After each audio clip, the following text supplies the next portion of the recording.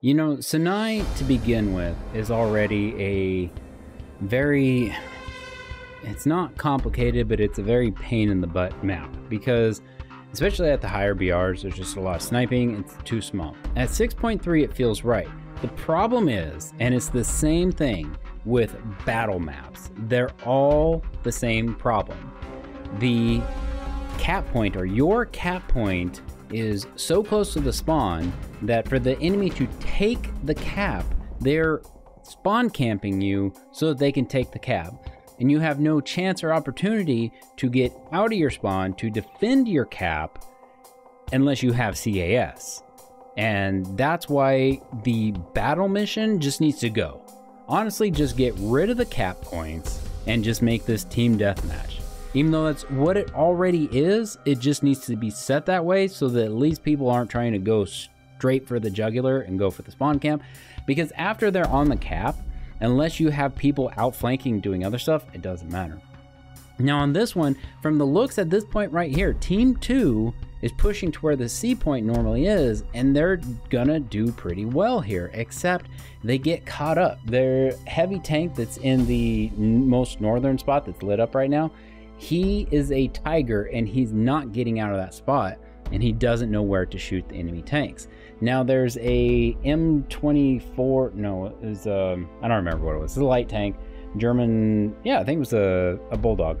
Anyways, it's not doing what it's supposed to be doing. He's looking out to where the B point normally is. He gets backdoored and killed, and then Team 2 just gets dismantled from there. From that point, you would think that they would spawn in and go, okay, the enemy is heavily on the C side or the right side of the map. Let's go the left side. But no, they don't. They sit in their spawn and they just don't do anything. And that's the problem with this map, is there's no incentive for the team to leave their spawn, because if the enemy's already coming for the cap, well, you should just wait there and wait for the kill, right? But that's not what you should do. If the enemy is actively pushing you from that side, you need to get out, you need to move and start outflanking them. Because you got to remember, when the enemy is pushing that hard towards you, it also means that they're not looking in the other direction. Now, Team 1 does have those players that are up by the B point. That's easily addressable for Team 2 if they would have gone to the left flank or to the left spawn, gone down that road, gone around them and attack them, or even gone for the enemy cap, because they didn't have anyone there. There's literally an SPAA, a light tank, a medium tank could have taken him out, no problem, and you could have decapped the point. That would have caused Team 1 to probably redivert their direction and gone towards their cap to figure out one, maybe two guys would have left, and Team 2 could have addressed something. But they stayed in their cap, and they just sat there, and that's the problem. And the battle missions just need to go. They're absolutely horrible. They don't do anything to progress the quality of the game, and it's just garbage.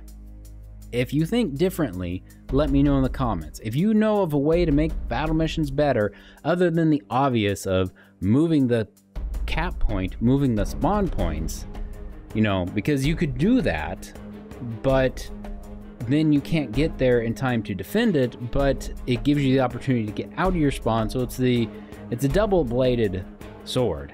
You're damned if you do, you're damned if you don't. If the caps just go and you have a random spawn in that entire area, like if the entire bottom section for Team 2 and the northern section for Team 1 was their spawn, you didn't know where they were coming from, it might make a difference. But all in all, just get rid of the battle mission because it sucks. And from this point here, Team 1 is won. All they're waiting for is the timer to count down, because Team 2 just all died, and we have to wait 100 seconds now for them to be counted out of the game. And by the time that they're counted out, Team 1's already got their cap and actually bleed off their tickets. With that, we'll catch you guys in the next video.